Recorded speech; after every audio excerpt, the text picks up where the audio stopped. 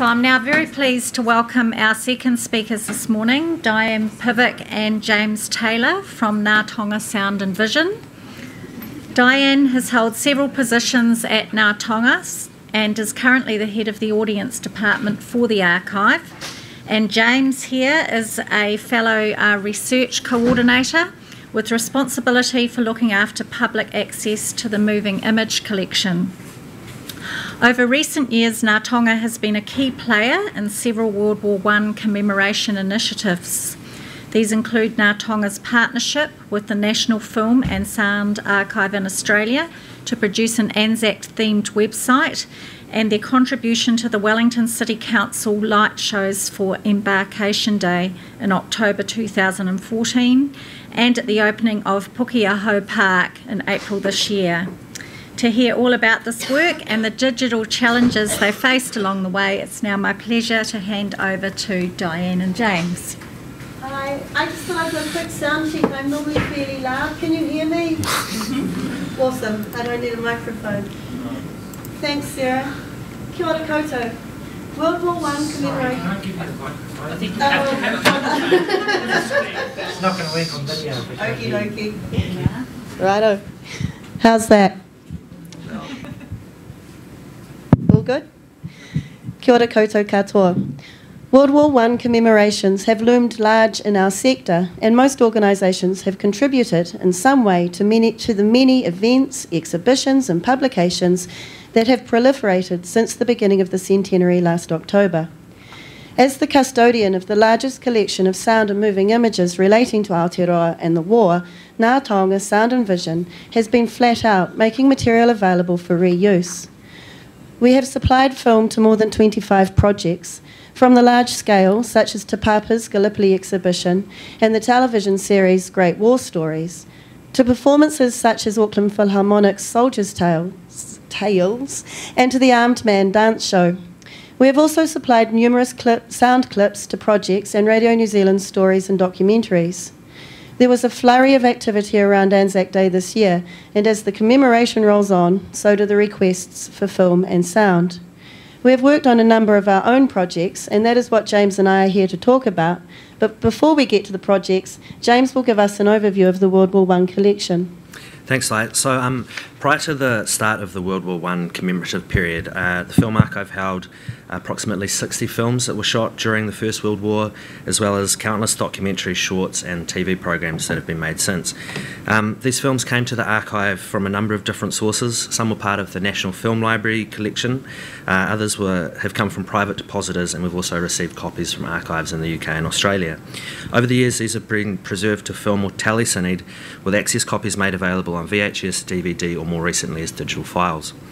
From the late 1980s, the archives worked with the military historian Chris Pugsley to identify and to closely catalogue this collection, and he was awarded a Stout Fellowship to do the majority of this work in 1990. So the films in the World War I collection are all silent and black and white, as you can imagine. They show troop departures, training and fundraising at home, through to NZFE soldiers serving overseas at Gallipoli, the Western Front and in the Middle East, and they were made by cameramen connected to local cinemas or to official government or New Zealand Army cinematographers. There's no footage of action or fighting per se, which is what people often ask us for. The camera technology of the time was big and bulky, and to aim a camera above a trench was an invitation to a sniper for a free shot. However, we do see trench conditions, we see scenes of no man's land and lots of troop inspections, drills and marching. While much of the action is staged, the shattered landscape isn't fake, nor are the often exhausted soldiers, though it's remarkable how often they perk up when a camera is nearby. So as with many other GLAMs, funding from the Lottery Grants World War I Fund enabled us to undertake two major projects. The first, Sights and Sounds of the Great War, was a project planned in 5 phases.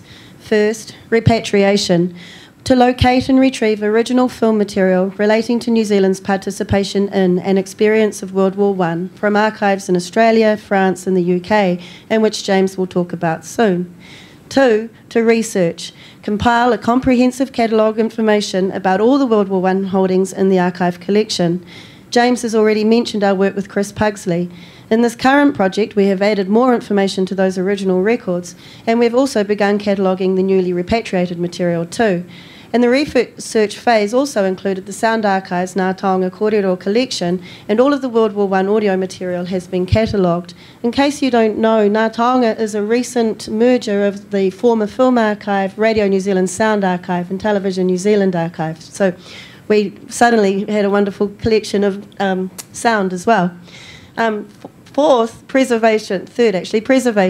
Ensure all material held in the Ngā Taonga collection is preserved to the highest possible standards.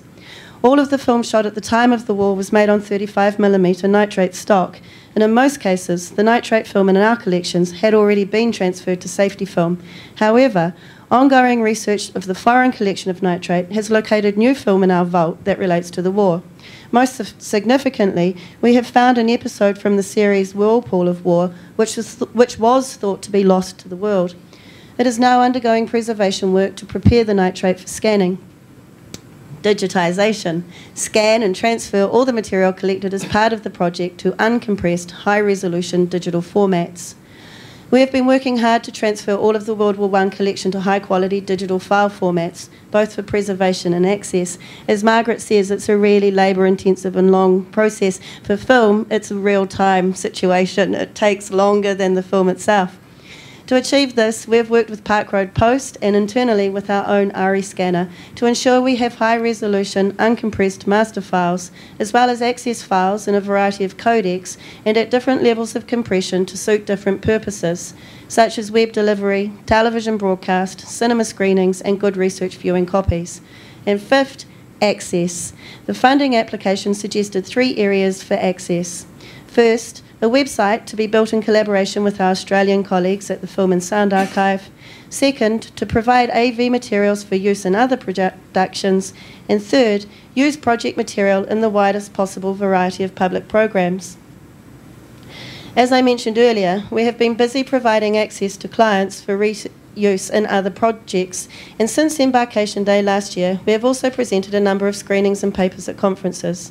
We have uploaded the new catalogue records to the website, in some cases with viewing files, and that will continue over the next few years. Our highlight has been our partnership with Wellington City Council and Sarah Hunter, where we worked first in October 2014 on the Embarkation Day light show projections onto Shed 10 and St James, and in April this year on World War I Remembered light and sound show at Pukeahu Park. And we have created and launched ANZACSitesound.org. We'll talk more about the Access projects in a minute, but James will first of all go over the repatriation results. Okay, so when our World War I project began in 2013, we had a pretty good idea of what we had in the collection and also what films were missing or lost based on records at Archives New Zealand.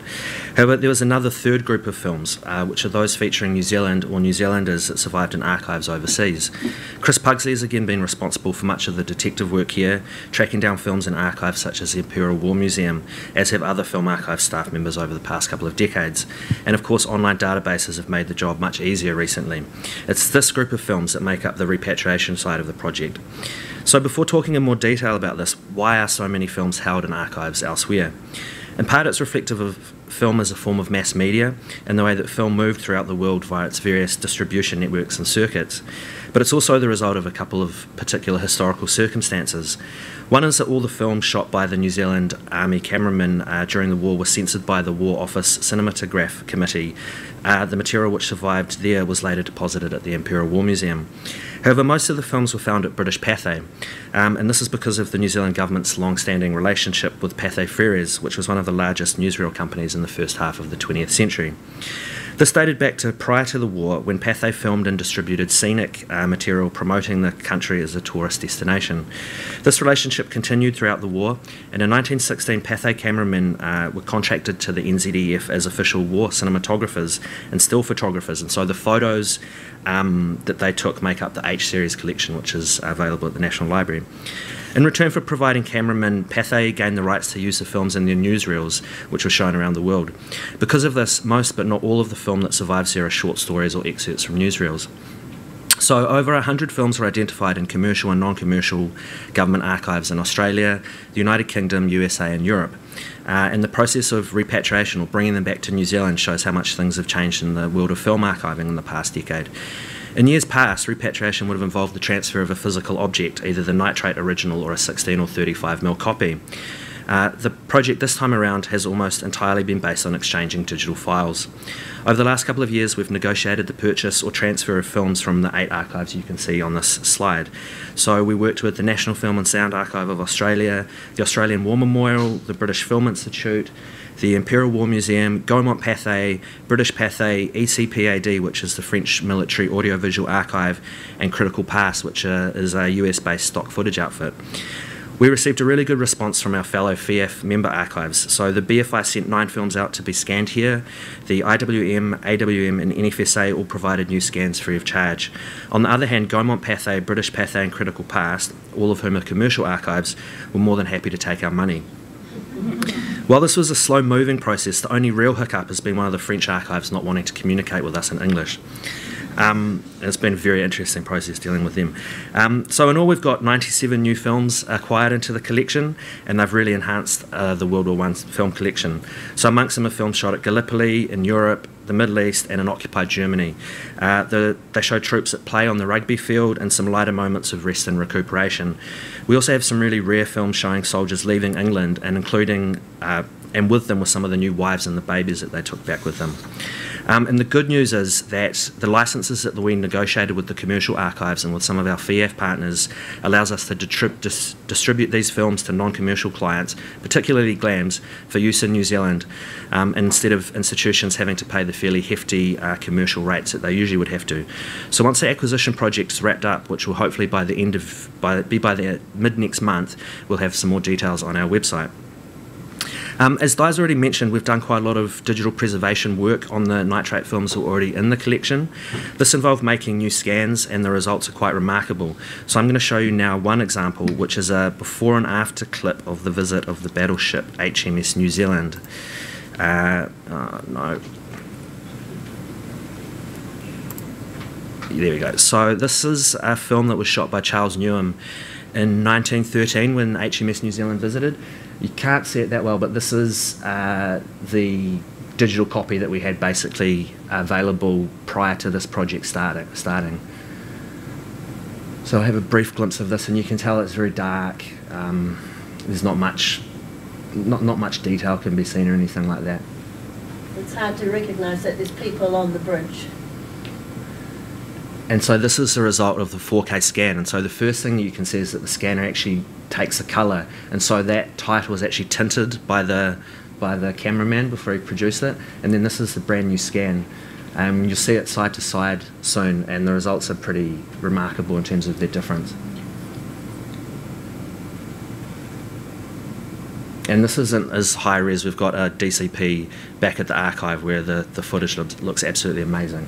But you can see that the image has been stabilised. You can see the soldiers on the deck. You can actually also see faces poking through the portholes there, the reflection of the boat in the water. It's makes a huge difference. And as I was saying to someone last night, this is the way that people would have actually seen it in the cinemas back in 1913, where else we have an idea that old footage is a sort of old, muggy, murky thing.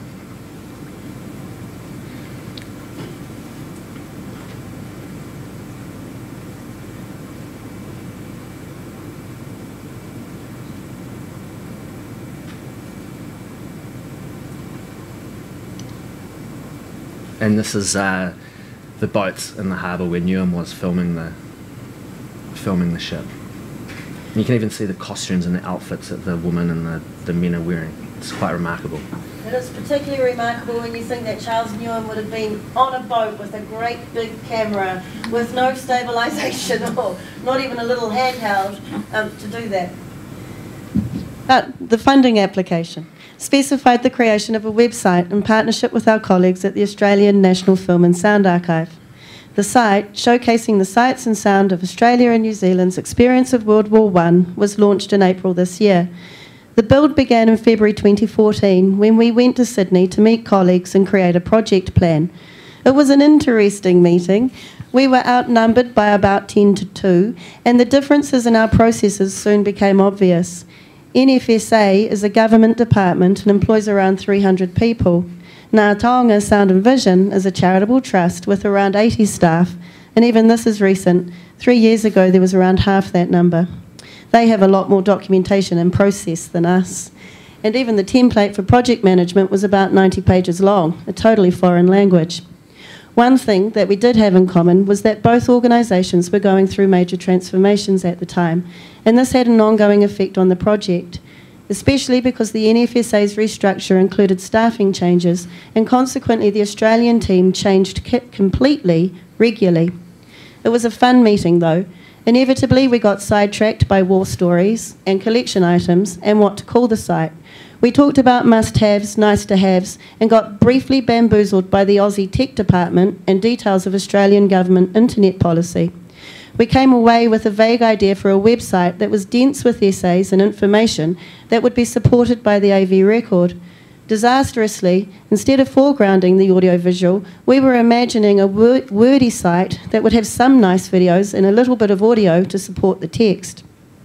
Fortunately, as funders, we had the final word. The site would be built and hosted in New Zealand, and we would lead the project management. We agreed to keep the URL anonymous in case of parochialism on either side of the Tasman, and because the site would be hosted here, we were able to navigate some of the trickier issues we'd have to have had addressed if the site was coming from a department of the Australian government. We worked with Boost New Media to build the site, and from the outset began refining the project, less and less text. We went from thinking to 4 to 6 essays, and double that of shorter essays, to just one, a set of collection stories and short vignettes to describe the content. The text was written by staff from both archives, and we employed Mark Darby to create a site style to give consistency and tone. We have translated some of the vignettes into Te Reo Māori and have plans to translate all of the New Zealand content by the end of this year. We shifted to foregrounding the audiovisual. This meant full-screen video and sound players and small amounts of text. We've also added further information in a more traditional style and, as much as possible, point users to other websites for further reference. This was also our first time working with Agile. The initial leap of faith was offset by daily stand-ups, fortnightly planning and review cycles, and daily contact through Basecamp. It was great to see the pieces unfold and the site grow. Using Basecamp was also helpful in bringing the team in Christchurch, Wellington, Sydney and Canberra together, and especially good for ongoing dialogue and keeping everybody informed about progress. The site was launched in Wellington in April and again in Sydney during the FAF Congress this year. Traffic took off with a hiss and a roar. In particular, a video of the first Māori contingent performing a haka was watched over 5,000 times within a few days of launch. All right, so now I'm going to try a live site demo, which is something that's always slightly fraught with risk, so hopefully this works. Okay, Anzac site sound, it's already in there. There you go.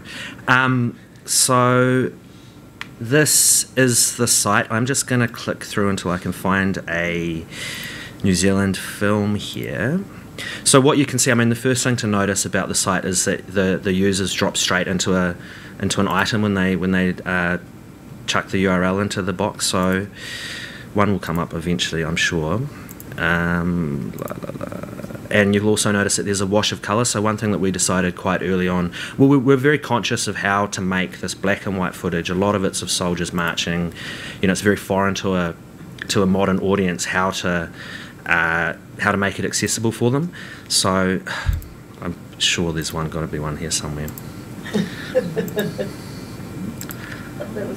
That was one. Okay, so flower power. So this is a so that's what we were trying to do. So we're giving the items snappy names. You can see here that there's this sort of little story that goes with each item to try to draw the viewer in. So this is the work that Mark did. Each archive wrote, but Mark did a lot of the editing for us. And then, as you can see, press play here, and you drop straight into full screen video. This is another one of our newly scanned items. So the viewers drop straight into high def full screen video. If we go back, you notice that it still plays in the background, but we've got a lot of extra contextual information here as well. So more information, has a little bit of metadata here. There's a reference back to the catalogue. We have people that are hyperlinked, so if William Massey shows up in more than 2 or 3 clips, you can click through and see the films that show him. Location, we've got a mapping function. There's also a bit more context here, as well as related links to other online resources. This one doesn't have a shot list, but a lot of the films have shot lists with them. We've also got your usual share buttons and also comments. So no comments on this one, but we have had quite a few comments from various people. And there's also this feature here about seeing someone that you know and emailing us. So one thing that we'd like to explore a little bit more, and especially if there's anyone from Cenotaph here, is just linking some of the films that we have of the various divisions and regiments up to Cenotaph. As we go into the site, the actual navigation, you can see, so we've divided it into three broad themes. Home fronts, which is footage and sound of what was happening in Australia and New Zealand. Battlefronts, with the main focus on Gallipoli this time around. And there's also an aftermath section, which will feature some of the Anzac Day collection films that we've got. We've got a really amazing collection of Anzac Day parades from the very first one in London, going right through to the 1970s. And so within this, then we have our sets, our collections. So for example, here's the Gallipoli campaign. You can see a contextual essay here that was written by Chris, and then all the different items here. So just to give you an example of sound, we will just click on this one. So this is what a sound item looks like again, and just press play and it goes straight into it. That's a nice little story. We also have documentation, so images on here. We haven't brought in any of our images yet, but there's a lot from the Australian collection, so that's what the images look like. And so this was all made possible on a custom CMS that was built using Ruby on Rails and developed by a really talented team at Boost New Media. As I said, as you can see, this is a sort of organic website, and we plan on continuing to update it over the remaining period of the commemoration period. So we'll be bringing in more footage of the soldiers at war. We'll also talk about cinema going during the war, in an update that's coming next month, and we'll also highlight the preservation work and AV archiving that both organisations do. There's Anzac updates in the aftermath theme, and we'll also be bringing in contemporary short films, TV programs and documentaries. And I see that we've got 2 minutes, Di, so maybe we might skip over the loan program. So keep an eye out for the loan program that's coming mid next month. We'll just briefly mention that Fernleaf Lads in the Trenches will be coming middle of next month. It's a 70-minute program that will be free to loan to schools and institutions and clubs and groups. So if we maybe move on to the conclusion. And I will do that bit as well because that's me too. So just to quickly wrap up, the first thing to note is that we have 150 moving image items now in the World War I film collection. The newly acquired items will be catalogued in detail over the next year, and the entire World War I sound collection has been catalogued in detail as well. The repatriation project involved working with overseas archives, and we got a really good response, particularly from our fellow FIAF members, so we're really pleased to have worked towards one of the main aims of the World War I commemorations, which was to cooperate across national borders with institutions and colleagues in the UK, Australia and Europe, and we're also pleased that we'll be able to offer this material to GLAMs much, much cheaper than it would have been otherwise. Another lesson we learned was partnerships. Working with Australia. And I don't mean that jingoistically, it could be working with anybody, but if you're making a partnership, it pays to do some due diligence. Have you got the same ideas? Are your themes similar? Have you got the same outcome? Do your collections support, or actually are there strengths, are there differences? How does each country remember, or how does each partner remember, and how can you build together? One of the early things we found was we had to tone down the celebratory aspect, which Australia's really good at. But there's a huge difference, as Margaret alluded to, which is conscription. And in 1916, New Zealand introduced conscription. So we very much remember the war, we commemorate the war, whereas in Australia, there wasn't conscription. Men volunteered to go. So it's very much about heroes, it's about celebration, it's about recognising those men who volunteered and went to war.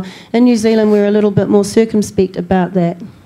The other point is that this was actually the first project that we undertook as a newly merged AV archive, and it was the first time that we worked on a public program with our colleagues in the sound archives. The sound collection really complements the films well, and vice versa, and they sort of fill the gaps in the collection really nicely. So we think that the Anzac website demonstrates the strength of our newly combined archive, and we're really pleased with the way that it turned out at a time that was quite difficult for a lot of people involved. Another thing we learnt, which I'm sure is a no-brainer for everybody, but there's a huge appetite for the war. Margaret alluded to it. In the build-up to April this year, we were run off our feet. Everybody wanted to do something for Anzac Day. We've found that things mostly come in bursts, particularly around anniversaries. Chinook Bear, we were busy again. We're gearing up for Mazines and all of the other commemorations that are coming. And one thing that we're really learning is it was a long war. We're enduring it. But imagine what it was like 100 years ago.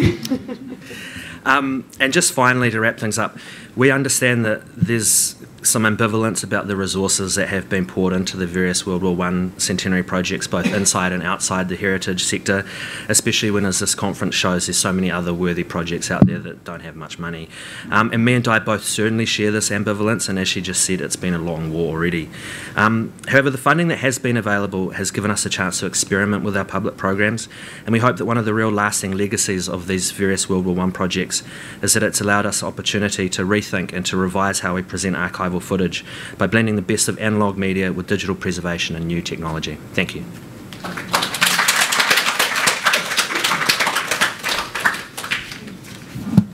Thank you very much, both Margaret and James, and also to, Diane and James, and to Margaret earlier. Some really great insights from you there. We're just on 12 o'clock. Lunch will be served in Oceania shortly. We do have an hour and a half for lunch today, and I'm conscious we haven't had opportunity for questions. So those of you who have got prior commitments and do need to depart, please do so. If you'd like to hang around for a few more minutes, I would like to open up the floor for questions for all of our speakers. So, questions? So I know that there were share buttons, but are we able to download footage, or are there embed codes that we can use? Are we allowed to reuse your stuff? We're still working through reuse. We'll hopefully be able to offer something along those lines next year, but yeah, that's something that we're still working on at the moment. So if we wanted to use it in a program on our site, we can't do that at the moment. You'd have to have You links. need to contact us in the first instance. So with the repatriated material, we've worked through agreements with those people so that we can make it available. It's just getting the digital files is taking some time, so we're still coming up to speed. So unfortunately at the moment you can't embed from the site. We also ran out of budget. But if you contact us, we can help you out. Yeah. Thank you.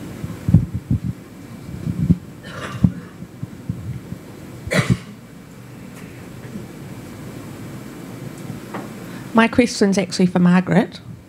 I was just wondering if you could talk about how you dealt with the cultural safety implications of using Aboriginal images in Australia. And yeah, I'll leave it there. You can.